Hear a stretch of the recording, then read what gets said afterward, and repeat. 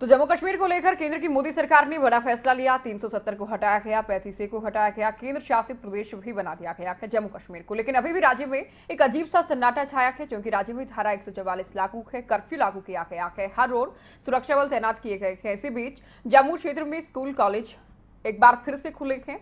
धारा 370 खत्म होने के बाद जम्मू कश्मीर के कई इलाकों से ऐसी तस्वीरें सामने आई हैं जो कि ये बयां करती हैं, ये इशारा करती हैं कि हालात सामान्य हैं और आने वाले बहुत कम समय में और भी ज्यादा सामान्य होने वाले हैं, सुधार होने वाला है। चूंकि गुरुवार को पीएम नरेंद्र मोदी के जम्मू कश्मीर की जनता को संबोधन के बाद, चूंकि पूरे ही देश की जनता को हालांकि संबोधित किया गया था, खासतौर पर जो संदेश दिया जाना था वो जम्मू कश्मीर की जनता के लिए था। इसके बाद घाटी की जनता में भी एक आत्मविश्वास देखा गया है, साथ ही जनता ने भी पीएम के इस फैसले का दिल से स्वागत किया है। तो पूरे ही देश के लिए अच्छी खबर है अपने आप में, क्योंकि पीएम की ओर से भी दावा किया गया कि बहुत जल्दी जो हालात हैं उनमें सकारात्मक बदलाव आएगा, सुधार दिखेंगे।